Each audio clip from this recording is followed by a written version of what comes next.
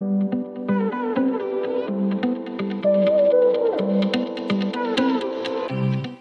everyone, I'm Laurie Ellison from Hudson Valley Bookkeeping. We specialize in mental health practice bookkeeping.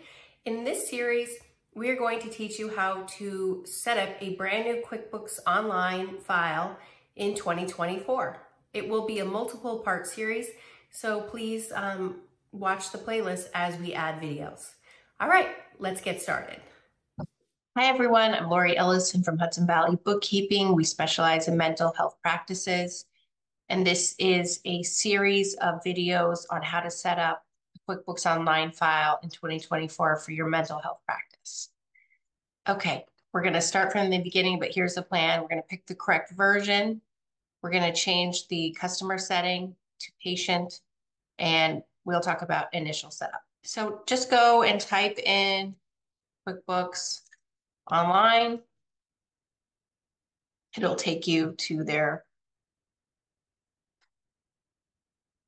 software. Okay. So let's look at the plans. Now, it's not on some of the websites, there are some for like a solopreneur or something less expensive than Simple Start, but I don't want you to do that because then you can never upgrade into Simple Start Plus or Advanced. And you never know where you're going to go later. So just stay away from that plan. It's not even showing it here. So I just want to see. Oh, solopreneur or self-employed. Don't get those because you may be a solopreneur right now. And like many of my clients, in a couple of years, you may change your mind and decide to scale up and suddenly have employees and all kinds of other things. And you will have started out in the wrong format and you cannot upgrade it. So what I would say, and this video is mostly for single practitioners, is that, I mean, it could be for any, but I'm kind of gearing it to that. I would pick Simple Start. You can always move up later, but in the beginning, if it's just yourself and maybe you have one employee or one other person, I would start with Simple Start. You can always upgrade. Okay, so we would click Select. So right here, it's offering payroll. Even if you were going to do payroll, I would wait and not add it at this moment. And I think their payroll is very good, but that's like a whole different video about payroll setup, and it would be a lot. But if I were to pick payroll, I would do either premium or elite. I would not do core. First off, because you don't have enough experience, being that you're in mental health, you don't know all the rules of your state and all the pitfalls. And the core, they don't take responsibility so much as if you were doing premium or elite. So you get a lot more support with the setup and so forth. So I would say continue without payroll.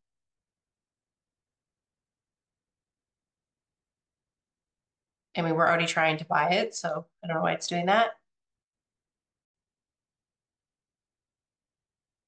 Okay, so what it's giving you for your first 3 months is 50% off, and then it'll go to $30 a month plus tax.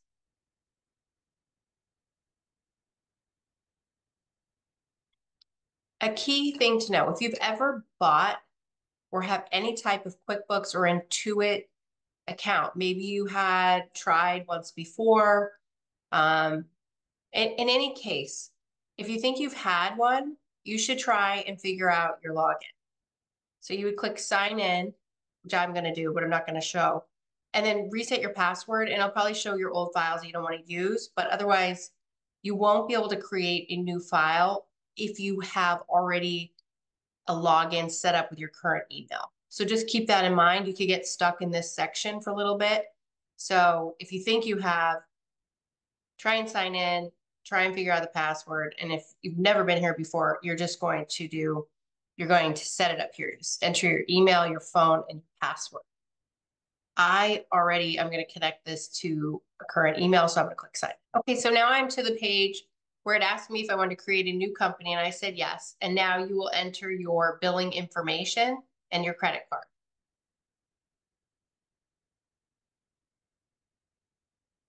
So you just have to give it a minute while it spins.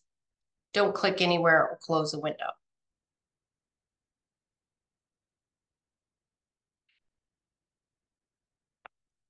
Okay, in these questions, just remember, you don't need to tell the software anything you don't want to tell it. Nothing is mandatory. It's just QuickBooks, like gathering data about businesses.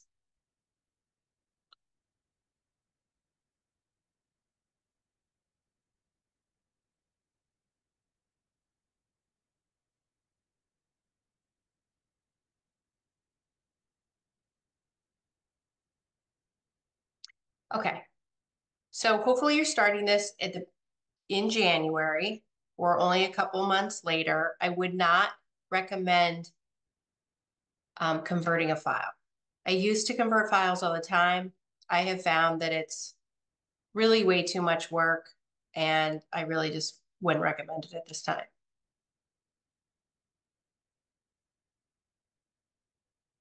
It's asking you these questions. It doesn't really matter how you answer. Again, it doesn't matter. Pick whatever you want. Okay, so here it's asking, are you a sole proprietor, partnership, S Corp, nonprofit? We wouldn't be a nonprofit. You could be a C Corp, a sole proprietor, partnership, S Corp. But again, it doesn't totally matter. I'm going to say S Corp.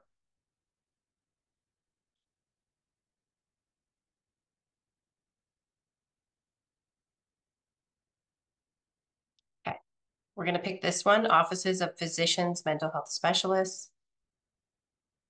This can help your chart of accounts. Like, and what is a chart of accounts? It's like a set of codes for your income and expenses.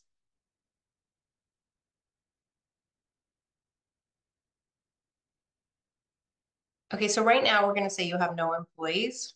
We're going to say you're a business of one.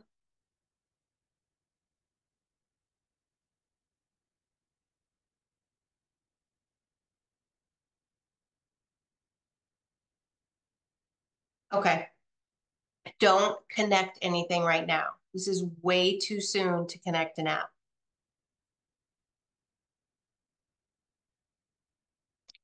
All right, let's talk HIPAA.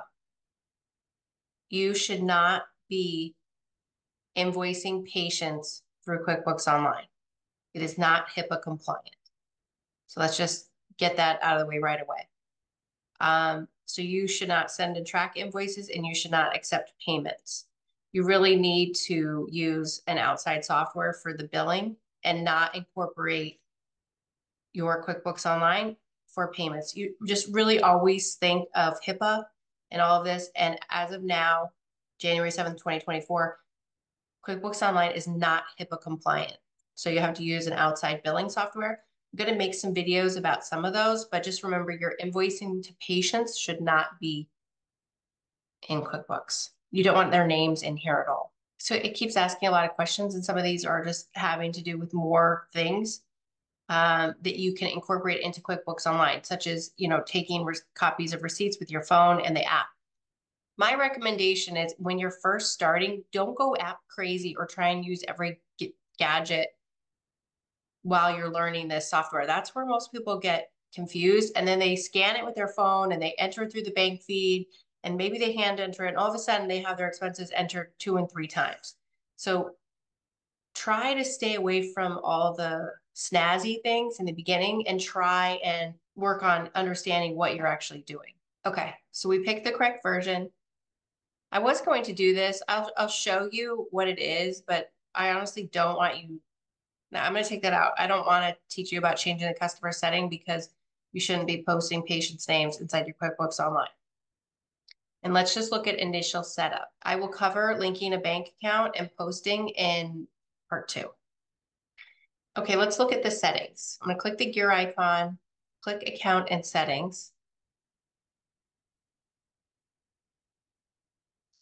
We're not going to do invoices, so you don't need to enter a customer-facing address. You could put your legal address, but most of the things in here you're not going to need. We've picked our industry.